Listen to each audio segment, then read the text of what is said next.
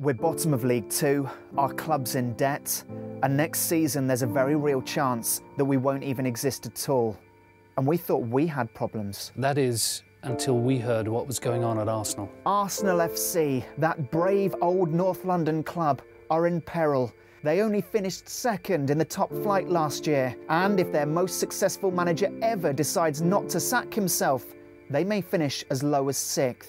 Kind of puts our problems into perspective, really, doesn't it? What if they finish lower than Spurs? Who would celebrate St Tottenham's Day then?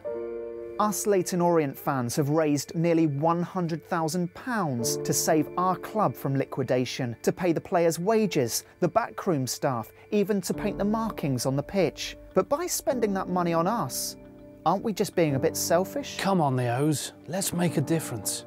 Let's spend it on Arsenal instead. Just 100 grand could buy 100 Gooners season tickets. They pay much more to watch their club than, say, Bayern Munich do. Although it doesn't make a whole lot of sense to compare two totally contrasting footballing economies like I've just done. Just 100 grand could buy 500 protest banners with pictures of clocks on, or with Arsene Wenger's name in that Arsenal font they tend to use. Let's give all the fans the opportunity to whine, not just the privileged few. 100 grand will pay Theo Walcott's salary for an entire nearly a week, freeing up some vital funds for Arsenal to buy another non-league defender that will never get anywhere near the first team. And remember, Orient fans, if you haven't got the money, there are still ways you can help.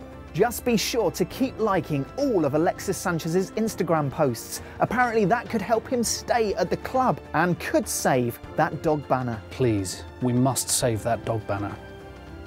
When a neighbouring team is in trouble, it's up to us as football fans to help.